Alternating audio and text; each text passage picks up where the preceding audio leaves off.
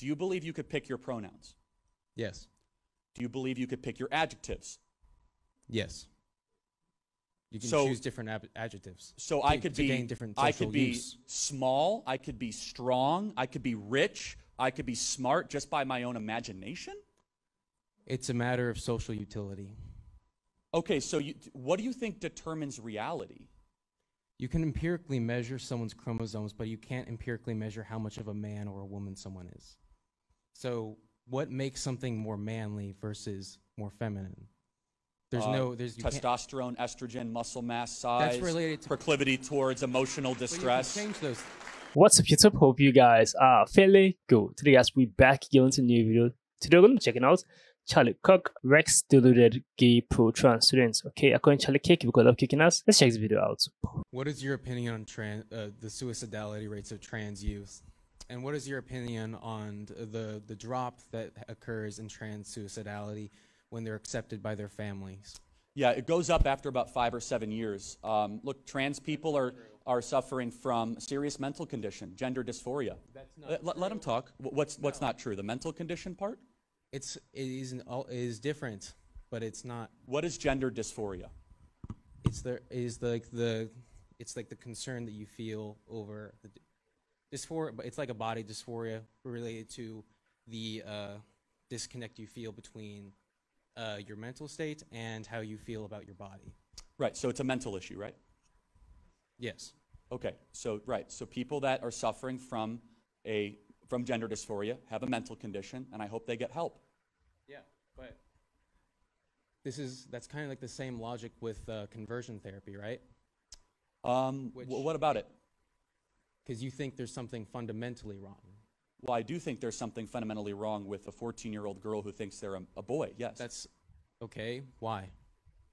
Well, because their chromosomes aren't in alignment with the fantasy in their head. But why? Why is that a problem? Well, because your imagination doesn't determine your reality. But no. But how does wearing a dress instead of a suit to prom hurting anyone? Okay, that's a separate question. No, that's what gender is, though. Oh, hold on a second. Which question do you want me to?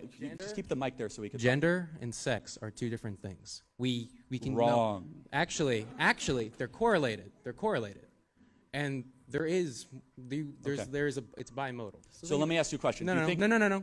Can someone pick their pronouns? I want you to answer my question. Well, which one? How does someone wearing a dress affect someone at prom? If you let me finish. Which one of the 4 questions? All right.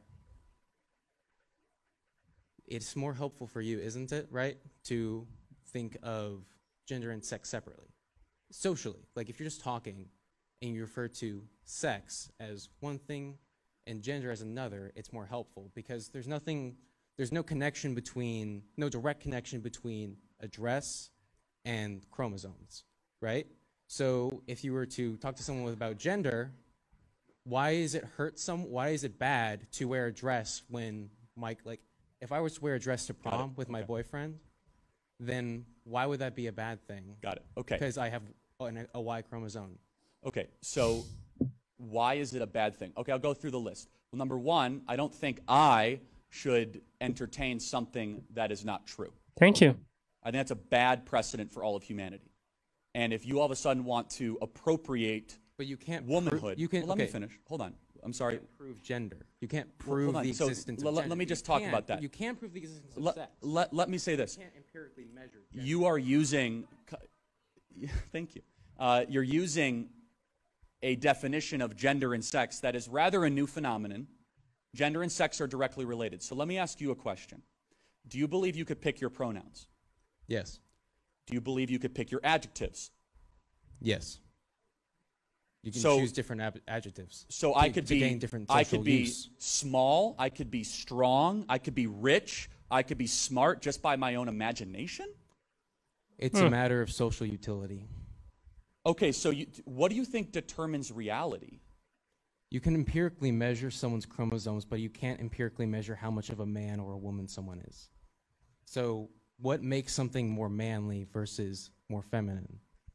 Testosterone, estrogen, muscle mass, size, that's related to proclivity towards emotional distress. But you can change those. I'm sorry? You can change levels of testosterone and estrogen or androgen levels. Well, you could suppress artificially and put things in. You could also remove critical body parts. There's a lot of things you could do that are not right. The student right there, he's a delusional guy. I love how Charlie handled it perfectly. Because you can change things does not mean it's right. Because you cut off your breast does not mean it's right. Because you take in puberty blockers does not mean it's right. It's funny how the students come up to the mic and start talking about this sex and gender and feeling like he's wise or he's smart, he knows what he's talking about, whereas he's delusional, he's confused. Number one, he's just beating around the bush. He really do not get this narrative of transgenderism of a thing. It feels like everyone can do whatever they want. So as a 14-year-old girl who feel like she's a boy and go for a surgery to cut off her breast, does that make any sense? No. It makes no sense. Because a lot of them have turned out to regret these actions every single time. I keep on saying this. They turn out to regret these actions. I don't know where the students are coming out from, because if they were to watch Charlie's video, they won't come out with these same questions over and over again. Because Charlie have been giving them literally the same answer. You have to stay with what you are born to be. If you're born a woman, stay as a woman. If you're born as a man, stay as a man. It makes no sense for me when I see a matured man dressing as a woman and going to the female restroom. It makes absolutely no sense. These people are delusional. And if I'm to be a dad today, I'll be scared of my children going to the restroom, a female restroom or a male restroom, because if they're in public places, because if they have to go to one, I don't know who is dressed as, who is identifying as a man or who is identifying as a woman, they can change their pronouns, but they can't change themselves. They can't change their chromosomes. I love Charlie's point of view. I love how Charlie handled the students. I love how Charlie puts him straight to the right path. If he chooses to accept or not is his own decisions. But a lot of people who are teenagers who did some life-altering decisions have tend to regret it. A lot of them who took the puberty blocker have tend to regret it. This is a political game. And I feel pity for the masses who accept this transgenderism and LGBTQ and keep on pushing the narrative. This is a political game to make people confused and keep on debating for unnecessary aspects like this. The transgender community, I feel like they're all political games to make people confused. You understand? So this pharmaceutical company that are making massive money from this, a lot of people who are investing into this LGBTQ narrative, they're making money inside, and there's the lower masses who feel like they are right and they can change their gender, they can change their body, are the ones who are suffering because they're paying, aside financially, also mentally, like a lot of things that happen to them.